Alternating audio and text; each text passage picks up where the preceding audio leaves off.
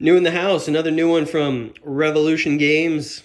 This is Great War Battles, Volume 1, which brings me hope that we'll see a Volume 2. This is Death of an Army, Ypres, 1914. Love this cover, so evocative. Love the color, love the sort of use of white space on here. I wish more war game covers had sort of this artistic quality to them. I don't really know too much about this, other than that it is a World War I game about the Battle of Ypres. And designed by Kerry Anderson. Developed, obviously, by Roger Miller of Revolution Games. Charlie Kibler doing the counters. And Mark Mahaffey doing the box. I think one of Mark Mahaffey's best works here. I'm a big fan of his. This is about the Battle of Ypres, which there have been a couple of games about recently. Red Poppy's campaigns from Compass recent is the one that comes to mind. This is a brigade regiment level game about the battle.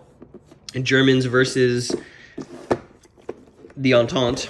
I got the box version because, like I said, I love the art on it. So let's get this open. I actually have not opened this yet, so I don't know what's in here. What's in here is a sheet about the counters. Dear customer, we've added a replacement counter sheet 1 to the game because the original counters were die cut incorrectly. Also, counter sheet 3 should only be half a sheet. I see. So this must be counter sheet 3. And so it looks like it was supposed to be just this, and it comes with this. I wonder if the die cut incorrectly is the same thing that happened to Warsaw 1920, where they were like reverse die cut. I guess we'll find out. Player aid, here's a reference to the markers, game state markers, how to read the counters. On the other side, hey, look at that, I could frame it. Got a fire combat table, a melee combat table, harassing fire, reminder about stacking, terrain effects chart. All pretty standard. Yep. Looks like there's 2 of these. Pretty good. This is sort of an upgrade somewhat from Revolution. They don't typically do player aids this nice.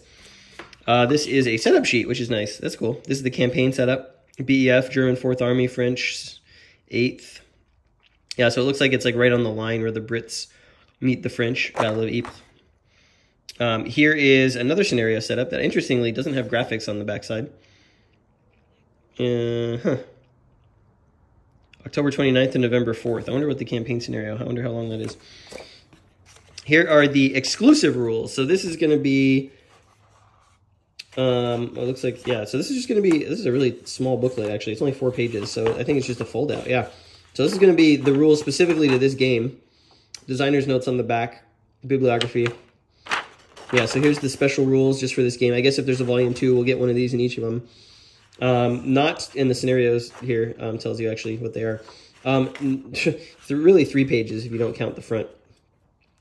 Or the back, actually, so it's more like 2 pages. So these are the rules for the actual game. Here's the Great War Battle series rules.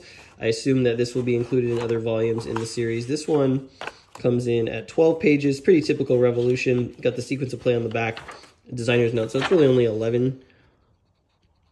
Yeah, it's really only 11 pages of rules. It's actually a bit nicer than Revolution stuff. The paper quality is a little bit nicer. The layout's a little bit nicer. No color, but that's okay.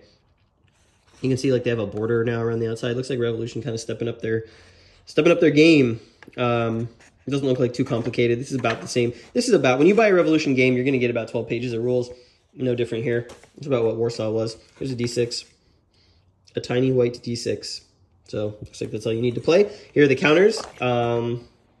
This is counter sheet 3. Looks like this is the duplicate one. Yeah, so really we just have an extra set of whatever's on this sheet. We only need to punch one of them. These are big counters. These are the same stock, pretty thick, that was in Warsaw 1920. I really like those counters, so I'm happy to see that we're going to get more of the same. Here are the units. These look like the Germans. We got the 6th Army and whatever the other army was. I can't remember at this particular point. But we got some regiments. We got some battalions, some brigades. Looks like you activate by formation, it would seem. Here's the backside. Not sure what the values are. Certainly one of them is probably firepower. Well, maybe one of them is melee. Not entirely certain. I have to read the rules. I literally just bought this blind because I like Revolution and I like World War I. Here are the French and the BEF. Oh, that's pretty cool. That's cute.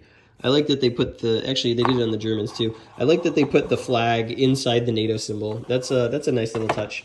I didn't quite notice on the Germans, but you can see the German Empire flag in there. You got the French and the British Union Jack. That's pretty cool. I actually like that. rather than just the NATO symbol. Okay, here's the map. Let's see what we got here. The first thing I notice is that these hexes are really nice and big. Love a map with big hexes.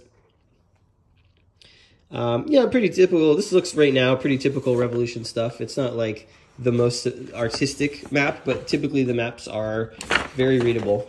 Kind of reminds me of the Soissons map a little bit with the way the forests are here. Looks like some highland, mostly clear actually, clear terrain. Here is the turn record track up at the top. Allied offboard artillery, German offboard artillery, October 20th till September 12th, it looks like. Excuse me, September, that'd be going backwards in time. October 20th to November 12th is the campaign scenario. You can see all it looks like the reinforcements that come in. Looks like this is the end of the first scenario, so a 5-turn scenario. Here's another scenario that would start on the 29th and go to the 4th, so 7 turns or so. Overall, I really like the look of this. Hexes, like I said, nice and big. The counters will look pretty good on such a clear, you know, you'll be able to see where all the units are, which is cool. Here's Passchendaele. Yeah, so excited to play this. I'm going to play this on the channel. Had no, like I said, I know zilch about it. I bought it blind because I've always had good experiences with their games. And I hope you enjoyed that quick little look about what's in the box for...